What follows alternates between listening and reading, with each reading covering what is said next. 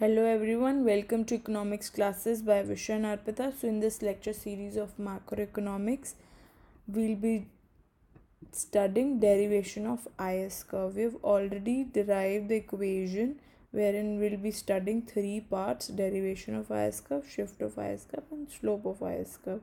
So in derivation of IS curve happens mainly due to change in interest rate. So if interest rate falls from I1 to I2, so AD curve would shift upward. That would happen because investment would increase. And why would investment increase?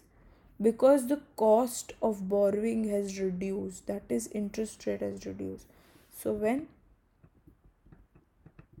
interest rate reduces, investment would increase.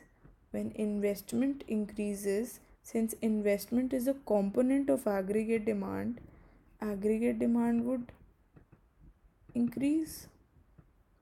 So when aggregate demand increases, output or income would both increase.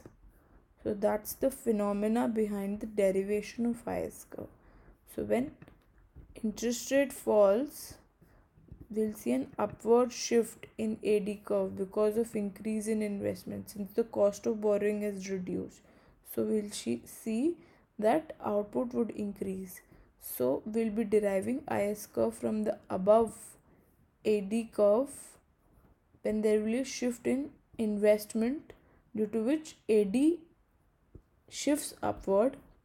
We'll see a negative relation that exists between interest rate and output.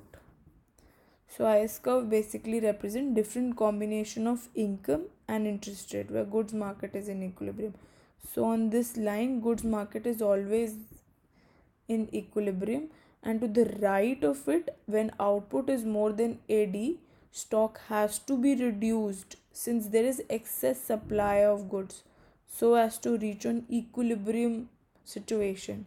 And to the left of IS curve, there is excess demand of goods. So that means in this situation, output has to be increased so that equilibrium can be attained. So at any given interest rate such as I1, Y1 is the equilibrium income. When interest rate reduces, that means investment would increase, that would lead to shift in AD curve, and at a lower interest rate there will be a higher level of income. That I've already told you. To the right of IS curve, Y is greater than AD, and to the left there is excess demand for goods, that means Y is less than AD.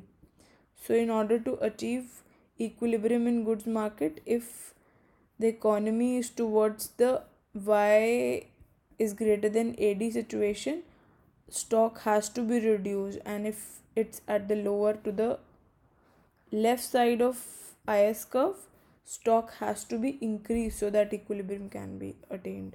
So this was all about the derivation of IS curve. In the next lecture series, we'll be studying the shift of IS curve.